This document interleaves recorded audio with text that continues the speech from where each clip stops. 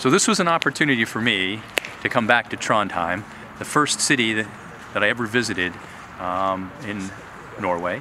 I came here in 1989 as a young U.S. naval officer aboard the aircraft carrier USS America, where I was able to visit the fjords to the north, and I was selected as part of a four-person delegation to come here to Trondheim to meet with some of the Royal Norwegian Navy.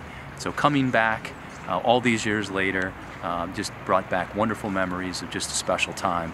And what I discovered was that the Norwegian people are just as warm and welcoming as the beauty of Norway was when I saw it as a young man. So again, I hope you've enjoyed your time with me as I have, and I hope to see you again. Thank you.